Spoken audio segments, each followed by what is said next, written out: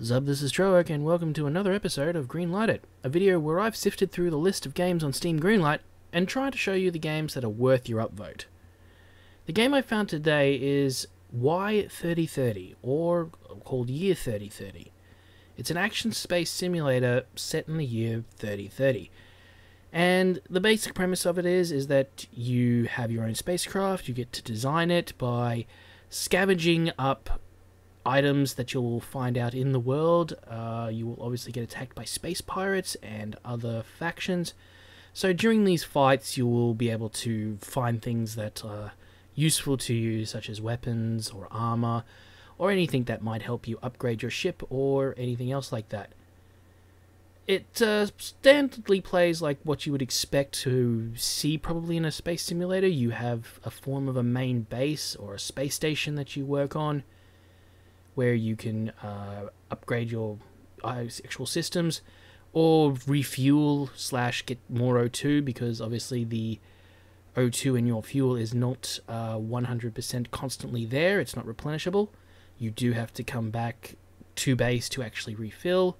So it does make a good mechanic of you can't push out too far if you're incapable of going there. You always have to think about, do I have enough fuel to get back?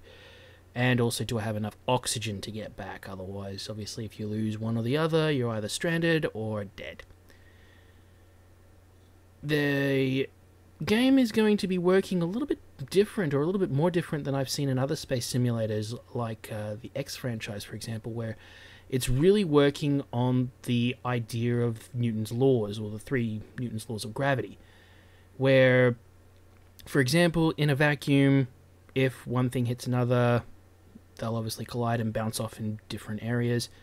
And things like, obviously, if any force is placed on an object, it will keep going until it hits something that can stop it. So the idea is going to be much more movement that seems very similar to what you would see in space. You're going to have movement which is going to be more thruster-based, rather than just simply move left, move right, and as soon as you let go of the key, you somehow stop, or, you know, counter thrusters flow up. You're going to probably have to control the counter thrusters and things like that. So it's going to be much more of a simulator based, in terms of that it also is going to be working in the laws of physics a little bit more than some that have been out there.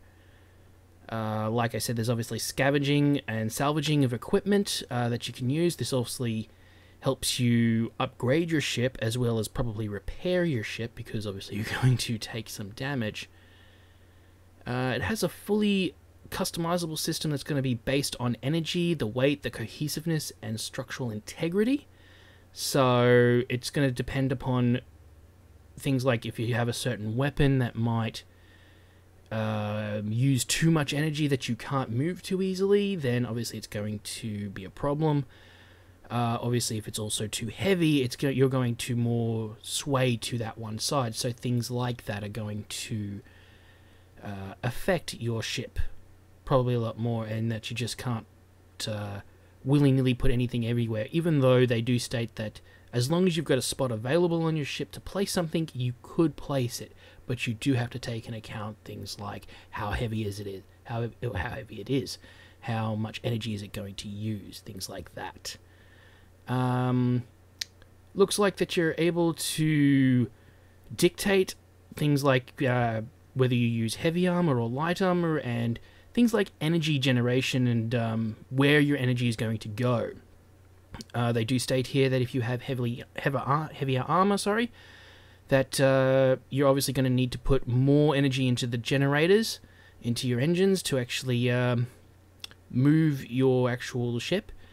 Whether or not, and then if you don't have that and you just put more power into your weapons, sure, you're going to hit hard, but you're going to basically be as killable as a fly. It's going to be very, very easy to hit you when you get hit, if you get hit. The one big thing that I think this game has going for it, and something I haven't seen in a lot of simulators, is multiplayer.